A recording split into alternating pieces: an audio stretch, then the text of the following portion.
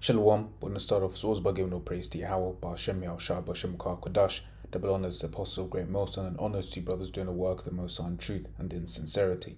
Yahweh's real name, with whom the world ignorantly calls God, Jehovah Yahweh. His real name is Yahweh. His son's true name is Yahweh Shai. And when we pray Yahweh, Ba'ashem Yahushua, meaning in, meaning then Shem, meaning names Yahweh, and the name of Yahweh Shai.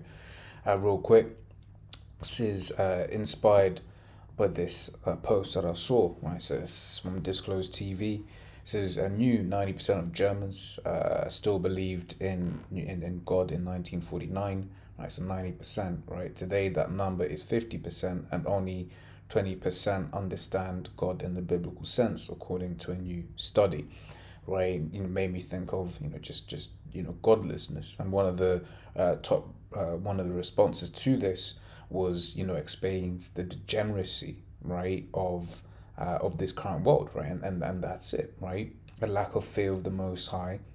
And here it is, it said 20% understand God in the biblical sense, but unless they're so it's referring to the Archeum that's in Germany, right, then really none of these people understand the Most High in the biblical sense, right. The Most High is as a man of war, right? The Most High killeth and he maketh alive, right? And the Most High is merciful, right, to the children of Israel, right? But I mean, even this whole concept of hell, right, where that would make the Most High unmerciful, right? Even that doesn't exist, right? So when it comes to actually believing in the Most High, in the scriptural sense, that's but a very small number, okay? But it is true, right? This is why you see godlessness in the world as it is today, right? Because the Lord has basically let this devil, right, run rampant upon this earth, right? And then guess what? Darkness has filled this earth. This is Isaiah 60:1. It says, "Arise, shine, for thy light has come, and the glory of Yahweh has risen upon thee. For behold, the darkness shall cover the earth, and gross darkness the people." So these people are in gross darkness, right? And you see what happens in this world, right? And this world is just full of darkness, right? It says, "But Yahweh shall rise upon thee, and his glory shall be seen upon thee," right? So we'll grab this as a starting point, right? Psalms 14:1. "The fool hath said in his heart, there is no God. They are corrupt, they have done abominable works. There is none slack that doeth good," right? So the fool has said in his heart, there is no God, and that is very much an Edomite, thing to push in the world. Okay, you go to so see say like the islands, or the West Coast, you're gonna have a large majority of people that believe in the Most High. But when you got this Edomite rulership, what's one of the things he pushes? He pushes the idea of basically that man is the number one, right? Because he wants to make people depart from their maker. He wants people to just do whatever it is that they want to do, right? Which leads to what? Which leads to death. Okay. This is, what have I got? All right, and this is it, because Esau's the ruler of this world, right? So this is Sirach 10 from the top, says, "A wise judge will instruct his people, right? And the government of a prudent man is well ordered. As the judge of the people is himself, so are his officers." Now, this man is the devil, all right? So of course he's gonna push a world and push doctrines and ideologies that are contrary to the scriptures, contrary to the Most High, right, to make people depart from the Most High, so that they just do whatever it is that they want. Okay, and especially his aim is Israel. Okay, because the scripture says this. This is Revelation 12:10. It says, "And I heard a loud voice saying in heaven, Now is come salvation and strength, and the kingdom of our power, and the power of Yahweh Shai. Right, for the accuser of our brethren is cast down, which accused them before our power day and night." So, accuser of our brethren, what's this going into? It's going into the fact that Esau has the Lord has basically put a spirit in Esau to try and want to get his birthright back. And Esau thinks that by saying, "You see, look, these Israelites, they're eating pork. Are these Israelites, they're sodomites. Are these Israelites, they're this, they're that the Most High will do away with Israel." Right? But that has never been the plan. The Most High wouldn't do away with Israel, right? Because we're the Lord's chosen. So continuing on, so it says back in Surah 10 and 2, so as the judge of the people is as the judge of the people is himself, so as officers what manner of man the ruler of the city is, such are all they that dwell therein. So that's it. Esau basically gives this idea of, Esau's a godless man, so he pushes the idea of godlessness on the people.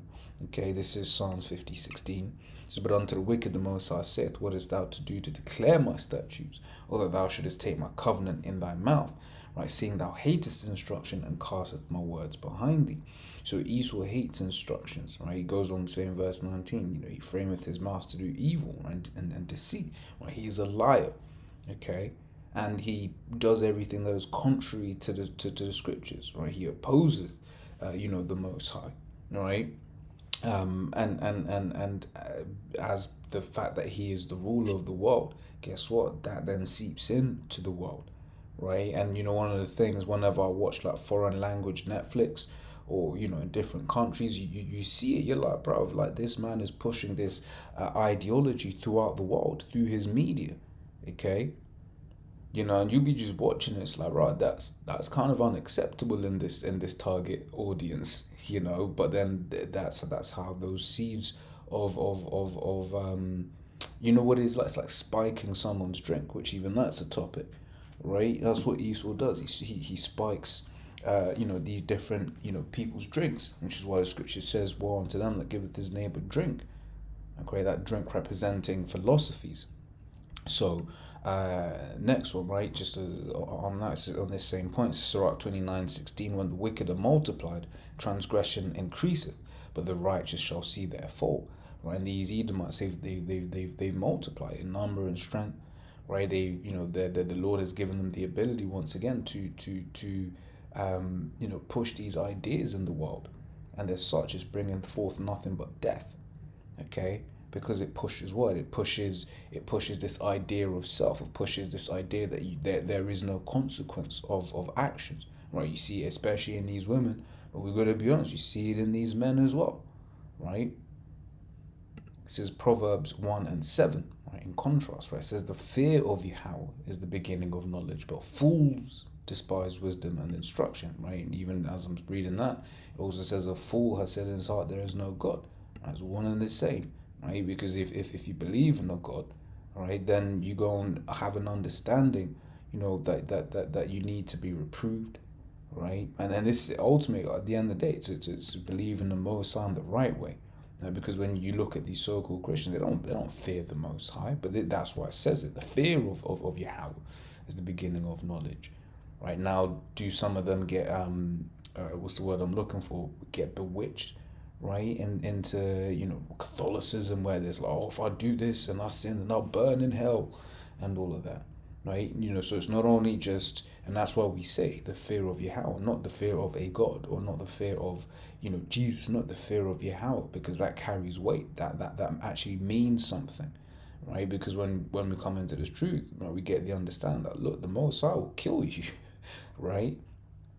So it says, the fear of Yahweh is the beginning of knowledge, but fools despise wisdom and instruction, right? And what else do they do? It says Sirach 10 and from 12, it says, beginning of pride, right, is when one departeth from the Most High, and his heart is turned away from his Maker, right? So when you don't fear the Most High, right, you're turned away from the Most High.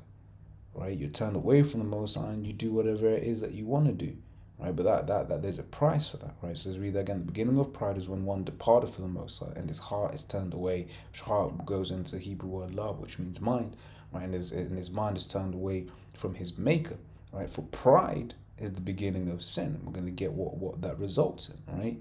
And he that hath it shall pour out abomination, right? And therefore the Lord brought upon them strange calamities and overthrew them utterly, right? So beginning of pride is sin, man, okay?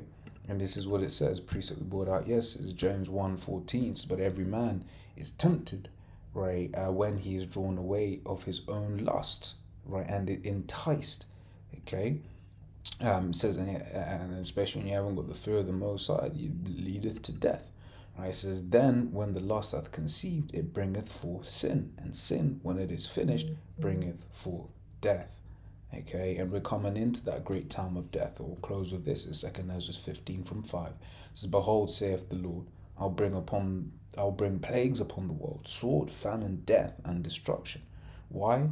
For wickedness hath exceedingly polluted the whole earth, and their hurtful works are fulfilled. Okay, so whereas if you have faith, and fear of the Most High, you do your best to do right by the Most High, to do right by Yahweh, and to be explicit.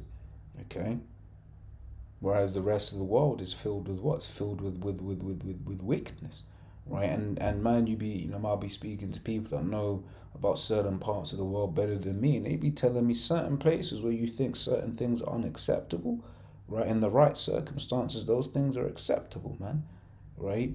But that's not wine. That is the fact that, in parts of the world, ultimately you're dealing with heathens, right? And whereas they may do in public, may do the whole, I'm perfect shit, excuse my French, they can do that whole, yeah, I'm perfect, we're good. But at the end of the day, they're heathens. They're going to do what heathens do. And therefore, right, destruction is going to come for them. So as always, Lord, with us edifying. Until the next time we say, Shalom.